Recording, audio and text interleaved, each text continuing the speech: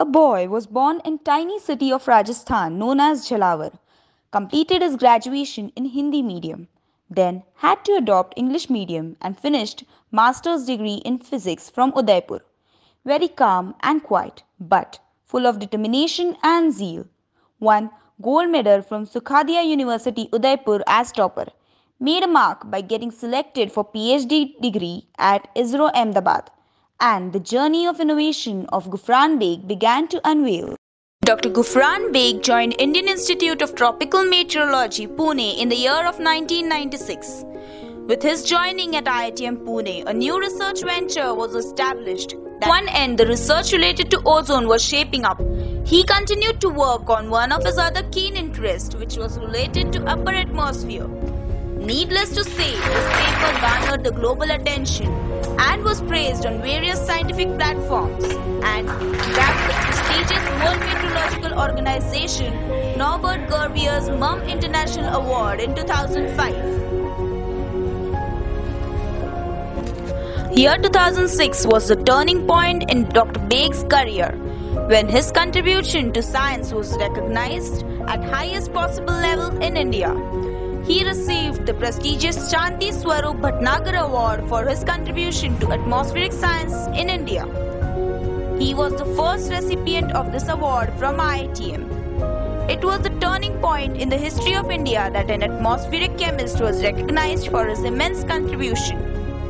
His work by now had started getting recognition on national scale and paved the road for the fact that more and more students getting inspired to take atmospheric science as a career.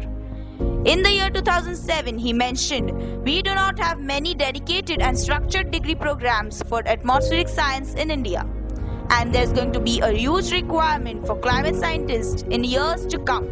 He was awarded Maharana Uday Singh National Award in 2007 for his immense contribution and mentorship in atmospheric sciences.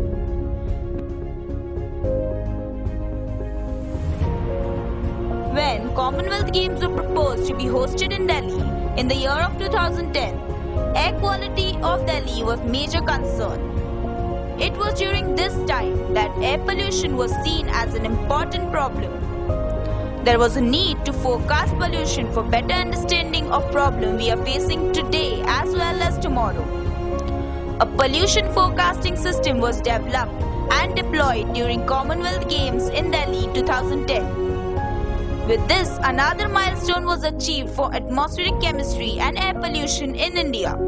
A dedicated and advanced portal combining the data from network of pollution monitoring stations with chemistry climate model was used for forecasting the pollution over Delhi.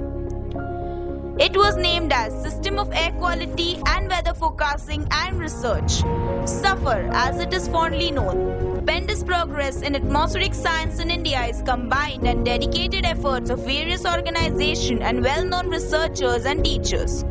Atmospheric science and air pollution related studies today would not have been possible without the hard work, determination and vision of various well-known names in India. Dr. Beig stands out as one of the most prominent names to take atmospheric research to next level in India.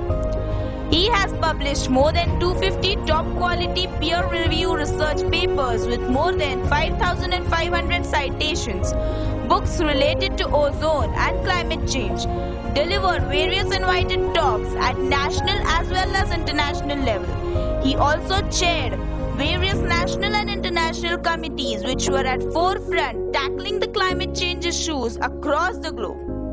And the legacy is being carried forward by various reputed institutions and scientists across the country. Immediately after his superannuation, Professor Beig has been offered coveted Sir Ashutosh Mukherjee Chair Professor at NIAS in Indian Institute of Science, Bangalore. He has now involved in policy research in environment and climate change for Niti Aayog and government, and nurturing young minds in this area which has immense potential for the time to come.